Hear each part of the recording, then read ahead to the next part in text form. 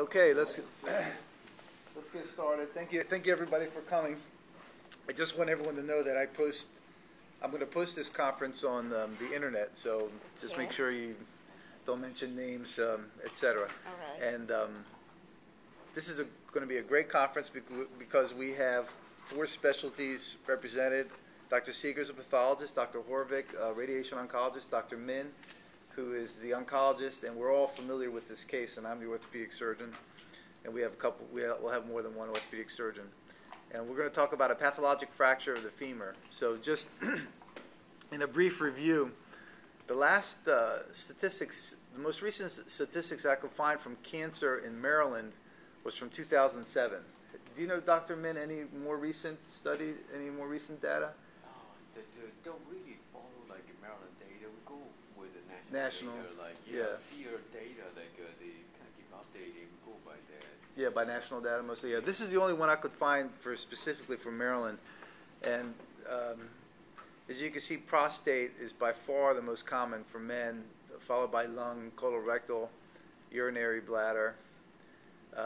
For women, breast by far is the most common cancer. Again, lung. But lung is not as high as men. But I think, didn't they catch up a little bit? It's true. It looks like this is not like a metastatic disease that goes all cancer, all incidents. Cancer. Yeah. So that's pretty conforming to the national. You think, Dr. See Horvick? the data. Absolutely. Yeah, You think for Maryland? The breast and lung, like a female, though, then that part, then I think lung that lately is like a number 1 now, and then breast.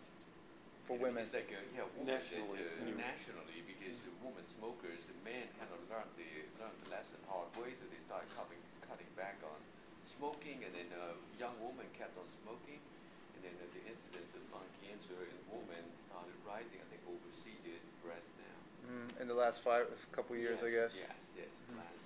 Yeah, incidence is up, but the problem is, it's not a problem, but women with breast cancer live longer.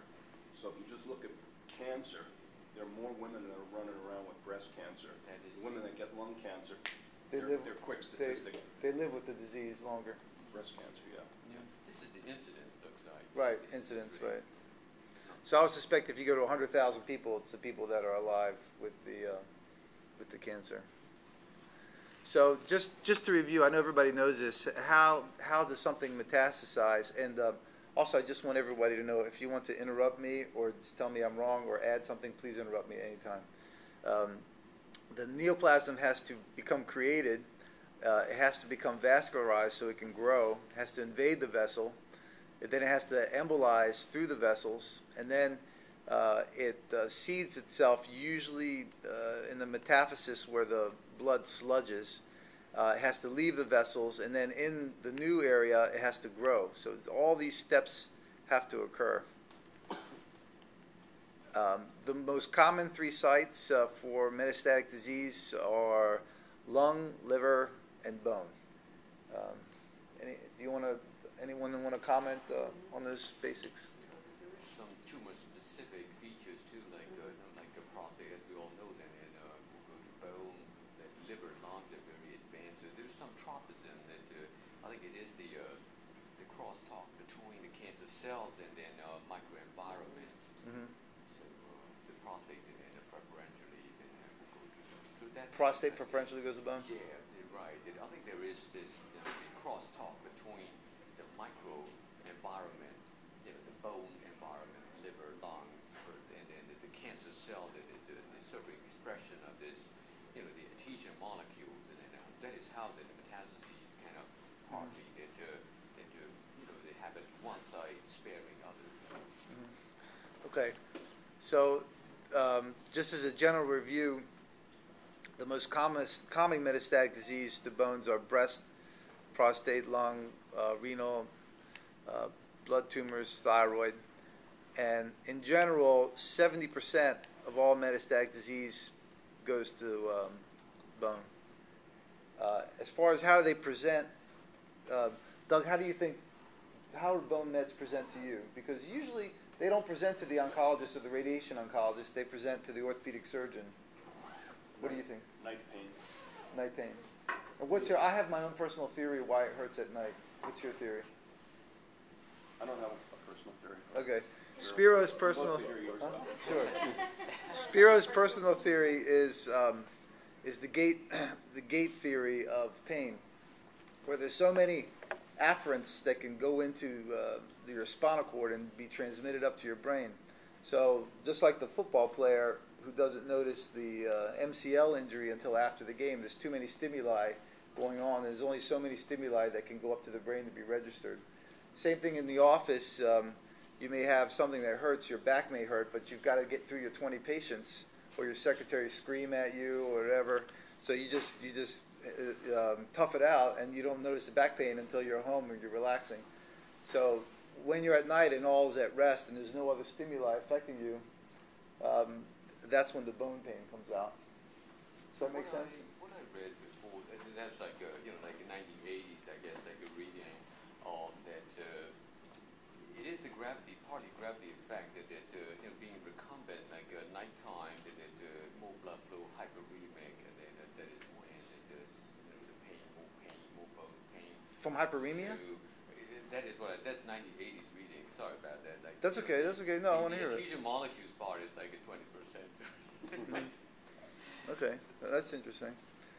Okay, so this is the case we're going to present.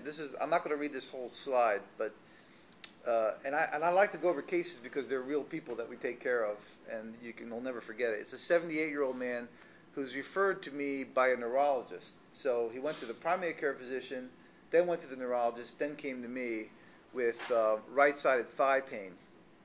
He had 2 months of symptoms, and he had to use a walker. His pain was 6 out of 10, and it was worse when he walked and felt better when he sat.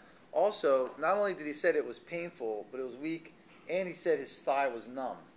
So, unfortunately, I'm a spine surgeon, so the first thing I thought was, this is coming from his spine, and he came with an MRI.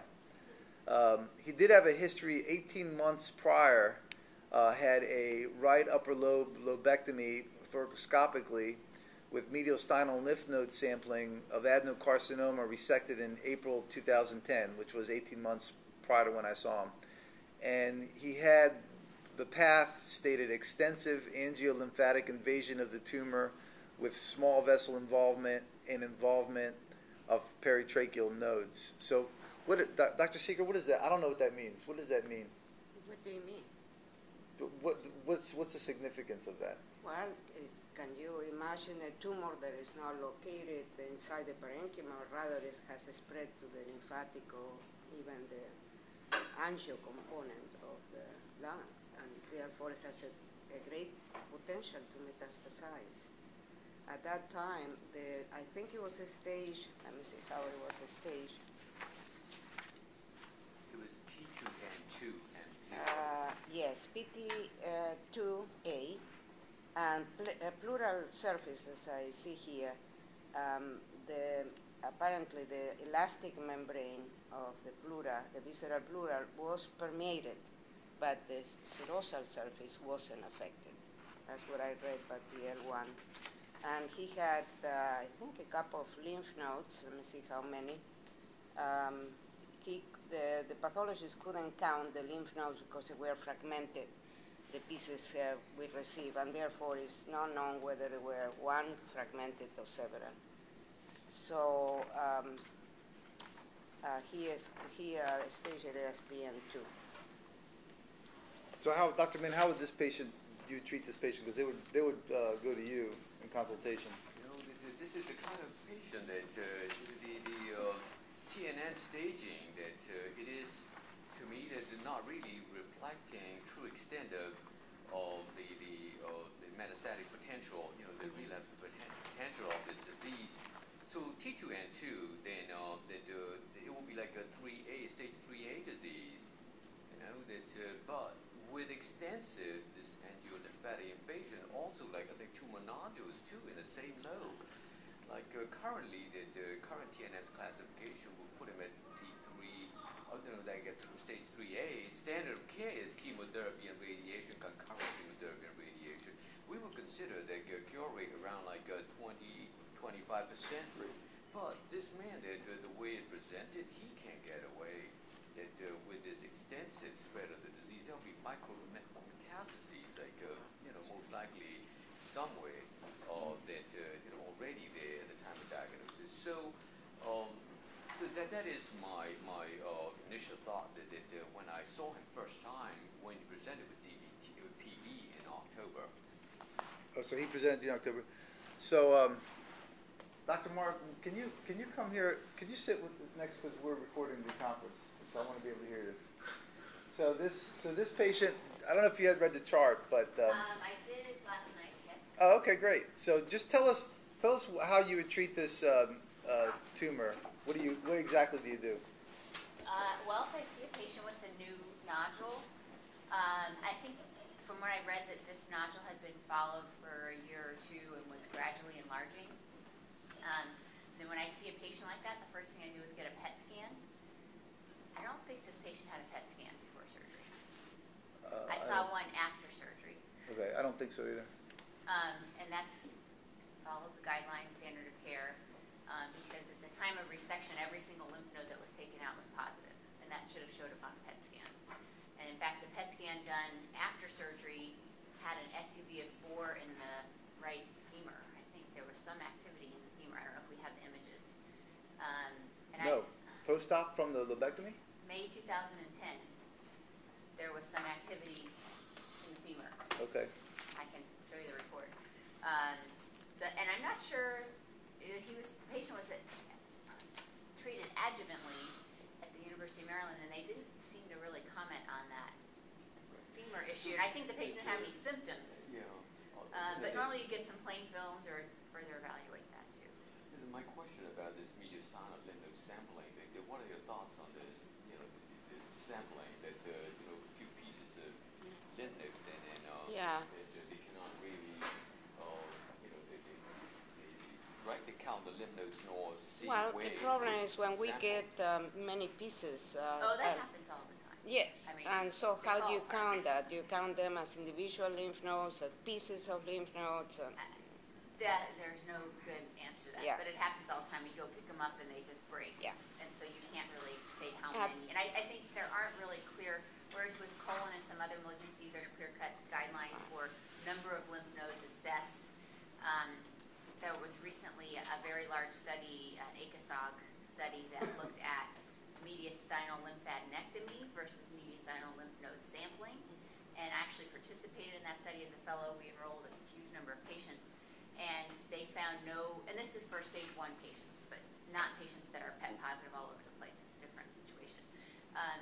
But they found no difference in survival or outcomes at all, whether you take, as long as you're sampling different areas, you don't have to clean out every node from the different areas. It doesn't seem to matter. And I don't think anyone studied that for more advanced disease. It would seem that the more you take out, the better, but on the other hand, normally we wouldn't want to do surgery up front on a patient with extensive mediastinal lymph node involvement.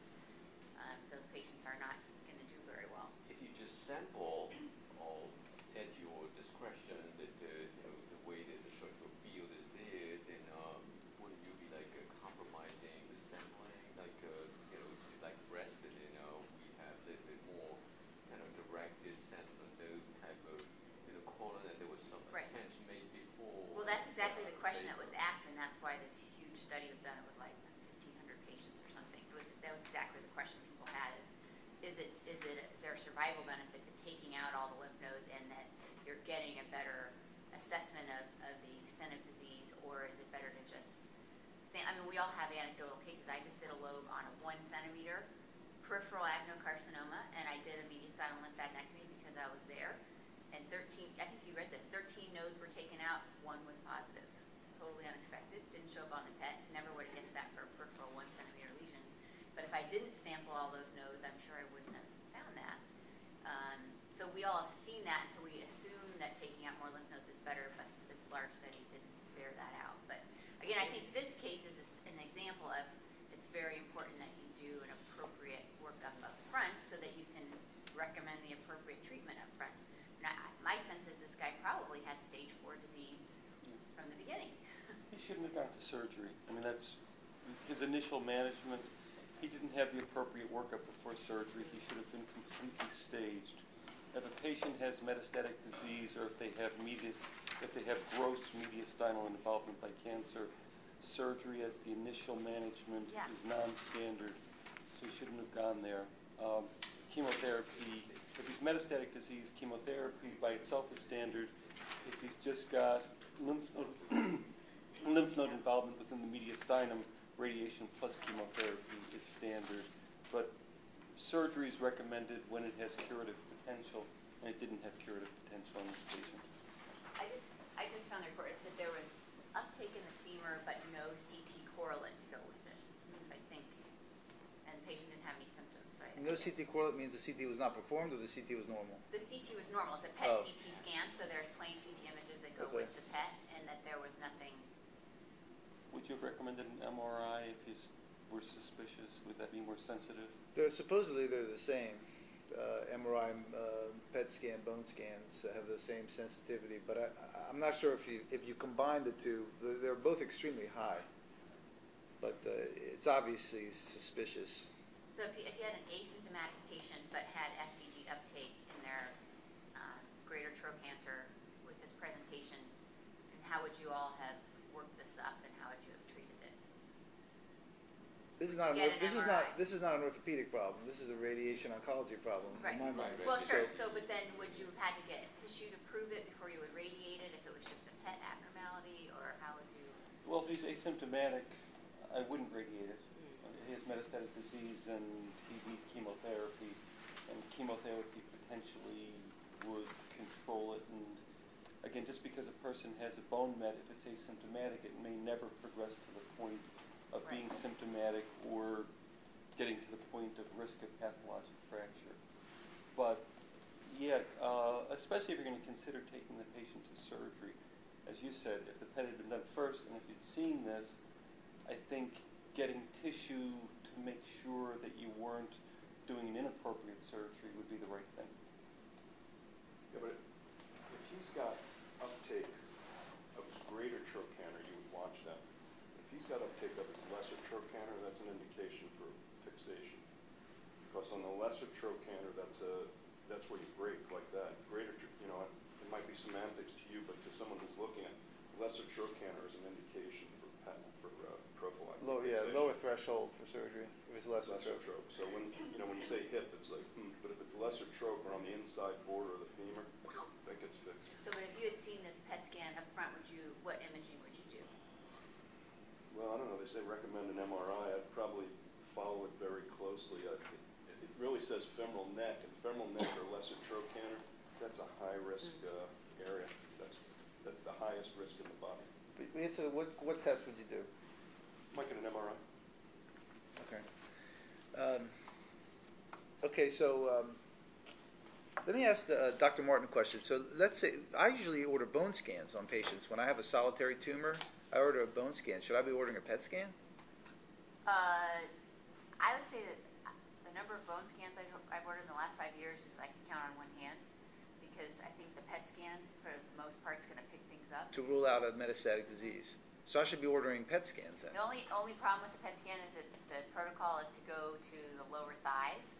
So if there's symptoms to drive you to look somewhere else, you need to get other imaging, or you have to specifically request a whole body PET. The only time they do the whole body, I think, is for melanoma. Yeah, but they do whole body PET scans. But the whole body really means to the lower thighs. Well, if I say from head to toes, You they have will to do it. specifically order it that way, though. Right. It's But I not can the easily routine. do that every time. So it's better for me to say PET scan of the entire body from head to toes than the bone scan. Well, I mean, it depends on the solid tumor type, but for lung, for sure. Lung. But some solid tumors aren't very FDG avid, and so Which ones are not? bladder and Low renal grade. cell sometimes not so good. I think sarcomas are plus minus. Are bone scans and PET scans equally sensitive? Bone scan's supposed to be a little bit more sensitive for bone. So Okay. again, if you're specifically, I think as an orthopedist specifically looking for bone problems, Right. the bone scan is a little bit more sensitive. We're interested in total body, so the relative sensitivity for what we're doing, PET scan's covering everything, so it's important to us. But I think if you're looking for a specific bone problem, there is increased sensitivity with the bone scan. Okay. Does anybody else want to comment? So let's keep moving. So this man came to me with thigh pain, and here is X-rays. Doug, what do you think of his x-rays? Right thigh pain. Yeah, I mean, it's not a trick question, just... Unremarkable. Looks like he has a lot of degenerative disease in his lumbar spine. Okay, so he has diffuse osteophytes emanating from the disc space. The disc spaces are well maintained. So this is sort of like a picture of diffuse idiopathic skeletal hyperostosis in my mind anyway. And here's his MRI scan. And this is not spine conference, so I won't get into it in great detail, but you can see the 3-4 disc is very flat. There's a huge spur in the front. And the 3-4 canal is very tight, and the foramen is very tight at 3-4. The L3 nerve root goes into the thigh. So this made good sense to me that it was coming from his spine. The neurologist thought the same thing as well. So this is an unfortunate circumstance where this patient had two coexistent concomitant problems that went to the same exact area. The other thing that I thought was unusual is the left was worse than the right. So I thought to myself, this doesn't make sense. But sometimes things don't make sense, and I only was going to decompress the right side because this is the only symptomatic side. So the plan in this man was lumbar decompression, L3, L4 foramen, to help him with his thigh symptoms. So some time went by in this man, because whenever you see a surgeon, if the surgeon is reasonably busy, it's about 2 or 3 weeks until they can go to surgery. So what happened before, the ER called me and said that he's in the ER. I was like, well, he's scheduled for elective surgery. What's he doing in the ER? He broke his femur. So I was like, uh-oh. So what do you think of the x-rays here, Doug? He's got a subtropic fracture. It looks like it's through a lesion. It's highly suspicious. It looks like there's involvement from the femoral neck to the mid shaft of the femur. Well, tell everybody why you think it's suspicious. Well, he's got endosteal scalloping, so it's... See these punched out lesions? And they're diffuse, right? Diffuse, and he's got permeative disease where to the lateral cortex and in the greater trochanter you can't see any bone. It's basically all just eaten away. Okay, so issues on masses is how big is it? Is the cortex involved? Is there a periosteal reaction?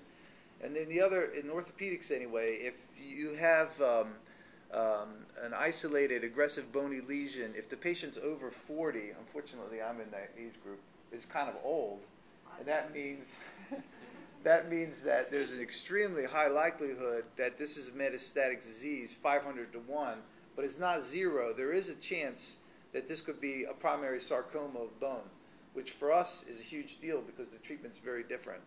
So here's the lateral. So what would you do with this patient, Doug, if he was admitted to the ER? What's your next step? Work up or nail him? Call Dr. Min and say help? What would you do? Given his past history of having had an adenocarcinoma of the lung, I presume it's metastatic disease. He'd get fixed. Basically, you have to fix him before you want to do anything, before oncology or anyone else can help him. You got to fix him, get rid of his pain. So you don't call Dr. Min yet? Nah, I don't even know his name. How about Dr. Min? If he came and here's your patient. Someone called me back before surgery. Yeah, what would happen if they called you and they said, your patient's in the ER and his thigh hurts, and by the way, he has a fracture, what would you do? You need to fix it first. Fix it That first. is the principle, Okay. Yeah, the basic principle that get it fixed and then get it mobile. When it's bedridden, and then no further therapy is feasible. Okay.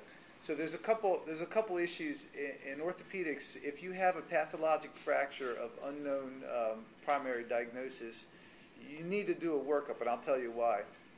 You need to get blood work to see if serum protein electrophoresis to check if it's multiple myeloma, and I think it's absolutely necessary. You need a calcium. The reason is, my personal reason is my best friend's mother, my best friend who's an oncologist, his mother died from hypercalcemia from cancer, and the calcium was never checked. And ever since then, I check the calcium on every patient with cancer. But that's a personal reason, and other tests. And now, as far as a radiographic workup, if you have an unknown origin, this is a great article in 1993. I was in residency when I read this, and I think it still holds true today. You need to do a workup, and there's 5 reasons. You need to get it. I'll tell you the workup. The workup is a bone scan of the whole body, a CAT scan of the chest, abdomen, pelvis with dye, both oral and IV, and a chest X-ray and labs. And the reason is this workup will give you the primary site in 85% of cases, which is great because you know what the diagnosis is before the surgery, and this usually can be done within 24 hours. So the reason to do this is, first of all, you have to see if this is a primary sarcoma of bone. If it is, it has to be resected with margins.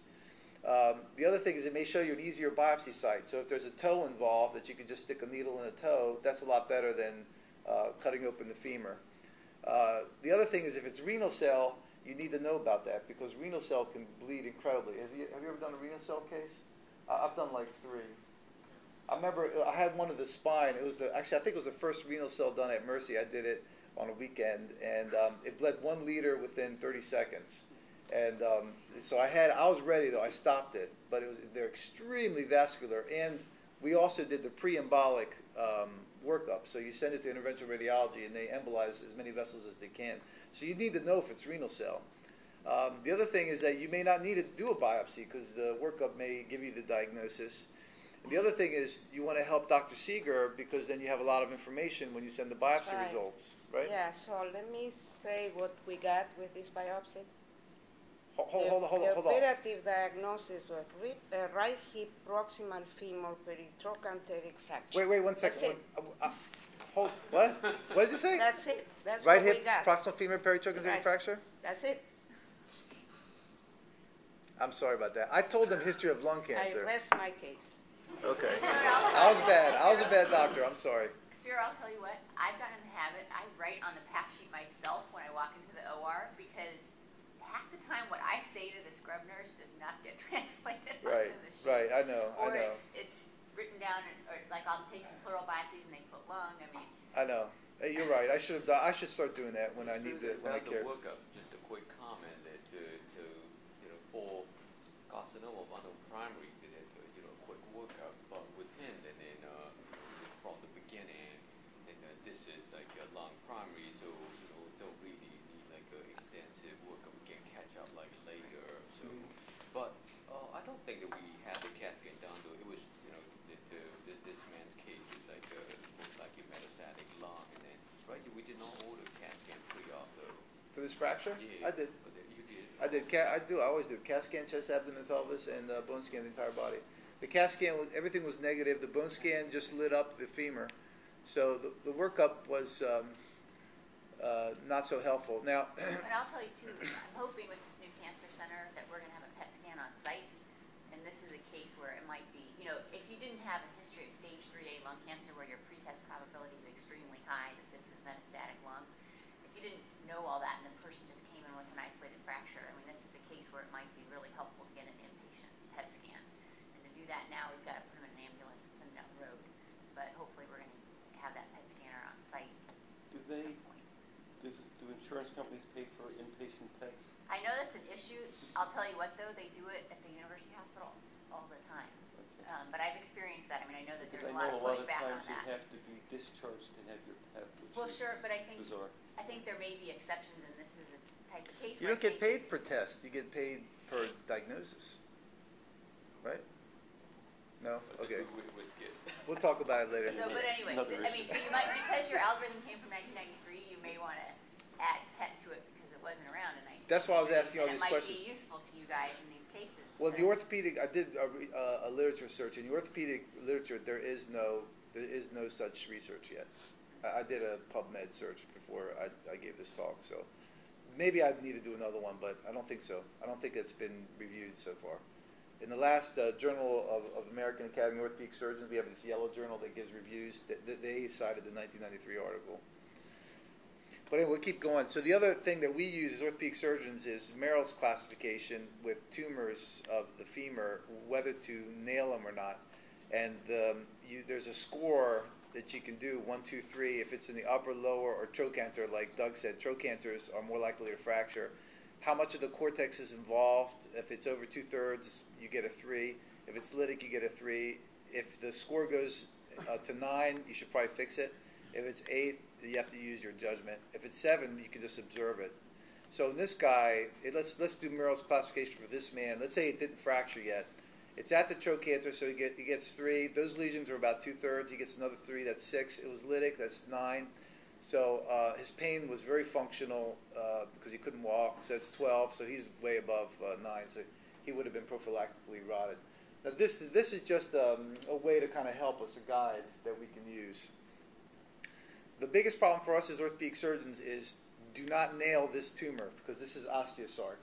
If we nail the tumor, it should be resected with margins. If we nail that tumor, the tumor goes all over the femur, and then big difference, right, Dr. Horvick, if you have to cover the whole femur versus... Sure, absolutely. The risk with radiation when you're giving high dose is subsequent fractures of the normal bone. So sarcomas require high dose radiation, and because you're involving a lot of normal bone, you'll affect osteoblasts, and you have an increased risk of fracture because of the radiation down the line. Okay. So the issues for orthopedics is also what kind of biopsy, intralesional biopsy leaves gross tumor. If you try to excise the tumor through the zone of a reactive zone, you leave microscopic tumor, and if you do a wide margin where there's a cuff of normal tissue, you should get it all out unless there's a skip lesion.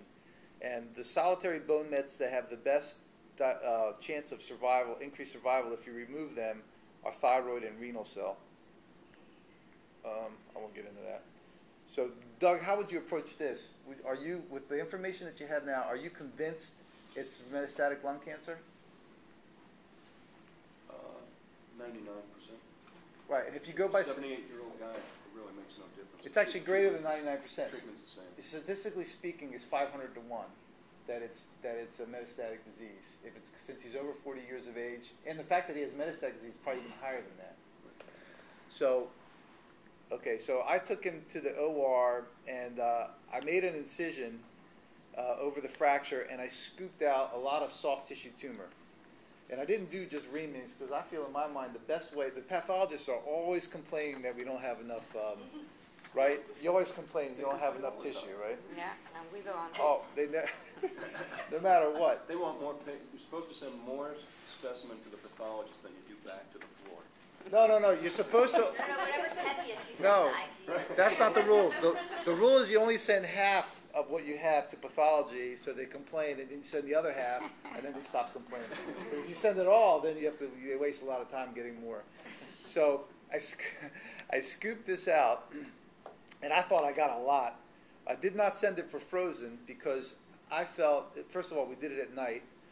I felt I was convinced this is metastatic disease from lung cancer, statistically, and from his story and from the picture and everything. And you can see the fracture is perfectly reduced, but after I put in the nail, it bent back into varus, which I was extremely disappointed because that's not good.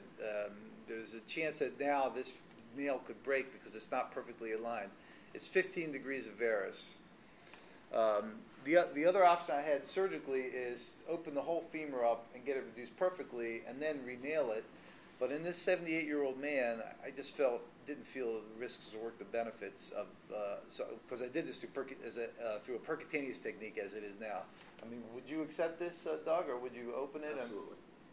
Absolutely accept it. Yeah, so, I mean, we can argue about that, but that's not really interesting to anybody but me or Doug. So, so he came. The other thing we can do is put cement. And the other thing I would like to tell you, Doug, is if it's an easy fracture to reduce, put the nail in, then back the nail out, squirt cement in, and then push the nail back in, and it gives you more immediate stability. But see, this case is hard because it's real hard to reduce that subtroch. So I don't think I could have done that. Okay, so now Dr. Seeger is going to go over the path. All right, great. So we indeed got a lot of material from Dr. Antoniades. We got multiple pieces of osseous and soft tissue, and the measurement was 2 by 1.5 by 0.6. So we cannot complain. And when I got we did one cassette which we decalcified, and the other not decalcification, which is important because if you have problems in the immunostaining, as we did further on, we cannot blame it on the decal. So we had perfect material this time. And when I first saw this, it was obvious, at least for us, for a pathologist. This is the bony being destroyed here, and a lot of material that shouldn't be there. It's not bone marrow, it's metastatic disease. It's obvious. It's an adenocarcinoma. Little glands here forming and secreting mucus. So at this point in time, I put a preliminary. We received, when we are about to sign a case, we received the previous material on the patient. So I knew without looking at the history that the patient had an adenocarcinoma back in 2010. And therefore I said, well, I'll get rid of this case in 24 hours because I'm going to do the immunostaining that is, will give me the answer that this is a metastatic carcinoma from the lung. And the stains, just to give you an idea, that the cells are well-differentiated cells, adenocarcinoma, no doubt. So we did a couple of stainings. We compare first with the lung tumor, and it has the same glands. Here is the ink pleural surface. These are the glands, very similar what we had in the metastasis. A music arming done at that time was positive, and you can see here, it's not very good, but you can see it here inside the glands and also in the lumen of the glands. So the tumor in the bone is here. You see the bone here. This is a tumor. It's also musicarmin positive. The problem with this tumor is that when we did the CK7 keratin, the CK20 keratin, and the TTF1, which is the three stains that we do in the basic working of a case, the TTF1, instead of being positive as in the original tumor, it was negative.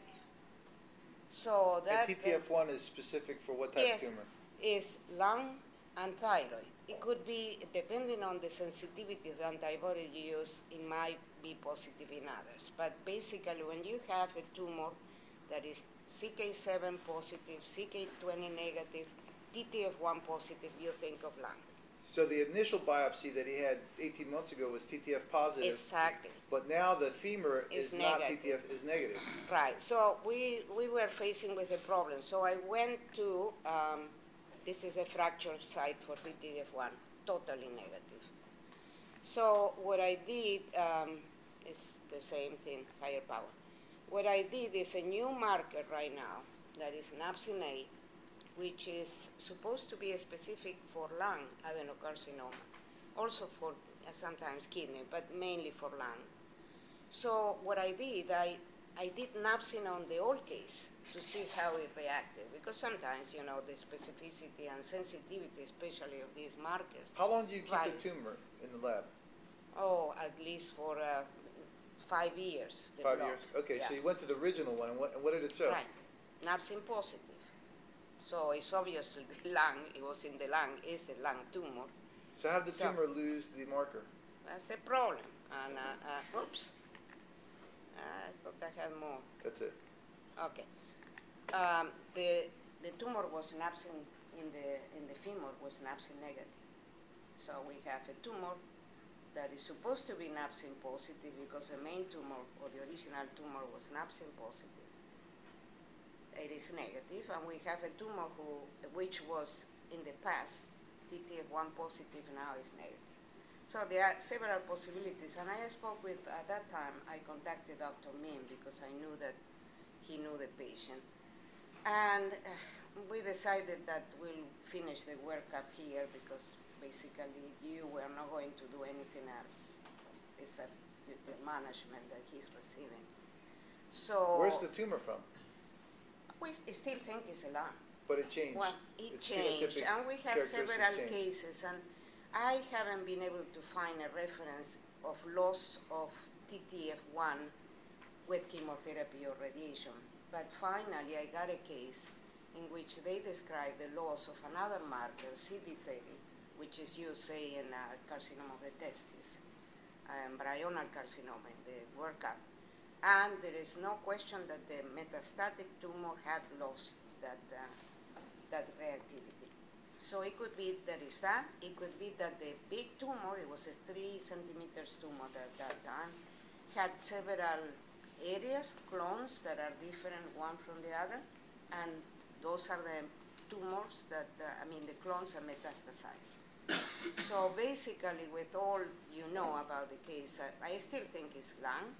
We could do a couple of stains to prove otherwise, but is it really necessary? That's a question. Okay. Well, let's finish up with Dr. Horvick. What do we do now? At this point, in general, radiation is recommended, although he's had internal fixation, which may help with his pain.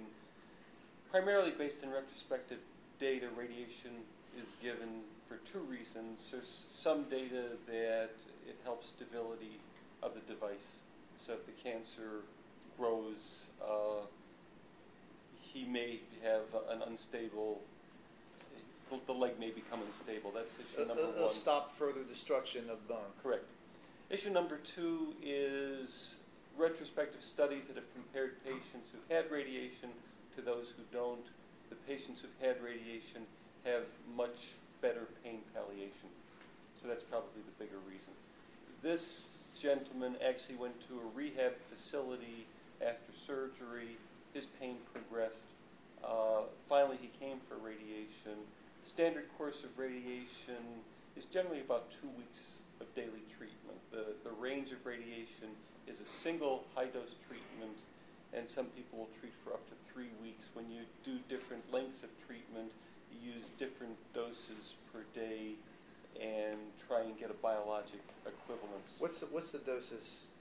30 gray is probably the most frequently Total used. 30 gray? Right. In the old nomenclature, it's 3,000 rads. Some people will use 3,500, then you use smaller fractions. You can do 800 times 1. The reality is pain palliation, whether you use 800 times 1, 300 centigrade times 10 fractions, or 250 centigrade times about 14 fractions, the pain palliation in all cases is 70 to 80%. So 70 to 80% of patients have improvement. Of those 70 to 80%, approximately 50% have complete clearance of pain. And that can be judged on a few levels, either use of narcotics or just a patient's subjective score. So that the relief of pain is significant with radiation. The difference between using a single treatment versus 2 weeks versus 3 weeks is the duration of pain control. The faster you do the treatment, although the pain will go away, the probability that it will come back within a few months is higher, so that the probability of retreating the patient is higher. With a single dose. So generally, we reserve the single fractions to patients whose survival is very poor. Most patients at most institutions will get about 2 weeks of treatment. Treatment is easy. Literally, the treatments per day take about 3 minutes. Door-to-door patients are in our department for 10 minutes. Other than some possible skin erythema, there are no side effects of this treatment. It's a very easy course of radiation. How's the skin react with the single larger dose versus the More smaller dose? erythema. What's it do to healing? Is there no chance for bone healing at this point? Actually, the best studies are there's randomized prospective studies looking at fractionation, so those patients are followed thoroughly, and it's probably the most honest data. But you can actually see bone growth in about 50 to 60% of patients post-radiation. So all of this is actually moderate dose radiation. It's not very high dose radiation where it's going to destroy all of the blasts. Most of them will actually recover, and you'll have the potential for new bone growth. So a very significant percentage of patients, radiographically, you'll see new bone growth occur.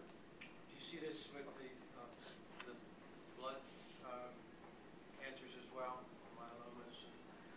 Interestingly, you can beat back the myeloma they are very, very radiation sensitive, so that you can kill the tumors very well with probably 50% of the dose, you can get an equal response in terms of pain